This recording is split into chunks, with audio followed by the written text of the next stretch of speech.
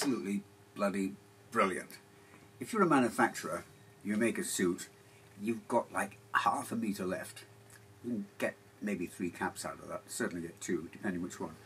The 8-piece cap, which Peaky Blinders has made incredibly popular, that's used out of tiny scraps. Now, the history of caps, this is the brilliant thing about them. In Victorian times, you had companies that did caps and schoolboy trousers, and that was a popular thing. Small garments that you could make from scraps purchased by the sackload, purchased by weight, from bigger manufacturers that made coats and overcoats and what have you. Now, the outer fabric, they get from suit and coat makers. The lining from suit and coat makers.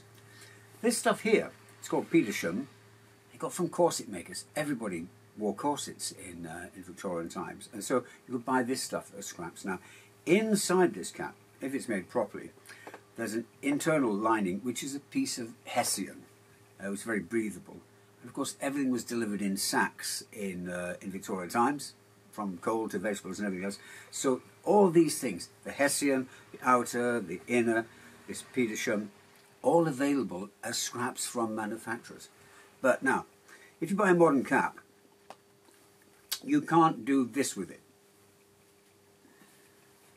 because there's a big lump of plastic in the peak. Even the expensive ones you buy in these plastic peaks, and they're not really all that comfortable.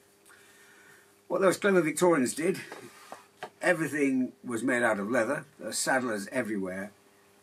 There's a crescent-shaped piece of saddle leather in there, boot leather in there, which they'd get from boot and saddle manufacturers.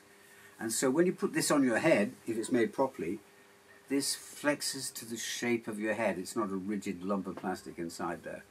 And you can truthfully claim, if you make a cap like mine, that they're completely renewable recycling materials. This lining in this particular one is actually some Chanel ball gown silk. I bought some surplus silk from some people, and it said Chanel on it, so I presume this silk was going to be made for a ball gown or something. So I get rid of all these little bits of corduroy left over from trousers. This lining here, this is silk, but in all my suits I use a cotton twill lining, same as the military tailors. But yeah, head caps are absolutely brilliant for getting rid of all the old rubbish that you have in the factory. Also skirts, but I'll go into skirts later. Yeah.